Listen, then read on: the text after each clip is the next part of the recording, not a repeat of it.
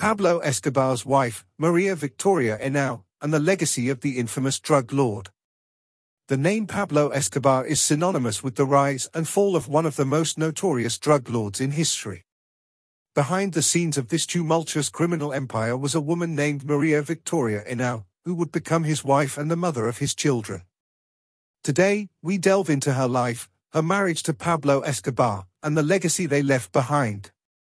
Maria Victoria Henao, the early years.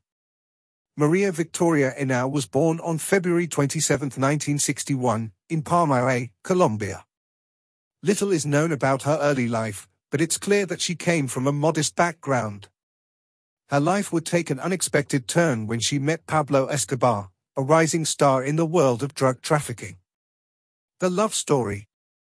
Maria Victoria Henao met Pablo Escobar when she was just 13 years old, and he was 24.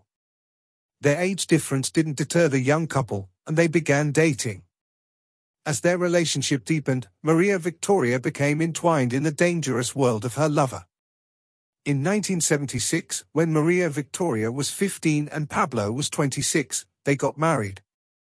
Their union would be marked by extravagant displays of wealth, thanks to Escobar's vast drug fortune. They had 2 children, a son named Juan Pablo, who would later adopt the pseudonym Sebastian Marroquin, and a daughter named Manuela. Life on the run. As Pablo Escobar's drug empire grew, so did the danger surrounding their family. The Medellin cartel, led by Escobar, was responsible for a reign of terror in Colombia during the 1980s and early 1990s. The family lived on the run, frequently changing identities and locations to avoid capture by law enforcement.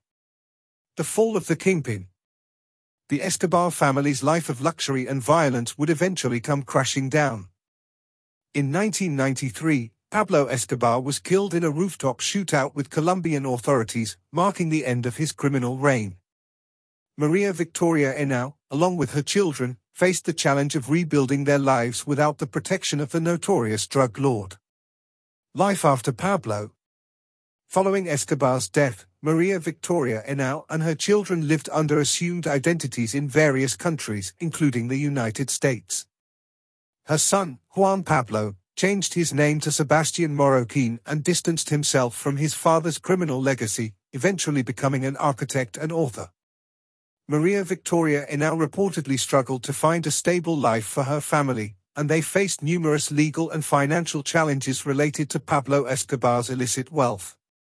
The legacy. The legacy of Pablo Escobar continues to captivate the world, with countless books, movies, and TV series chronicling his life of crime. Maria Victoria Henao, however, has largely maintained a low profile and has chosen to stay out of the public eye. Today, Maria Victoria Henao, now known as Maria Isabel Santos Caballero, is believed to reside in an undisclosed location, living a life far removed from the criminal empire that once defined her existence.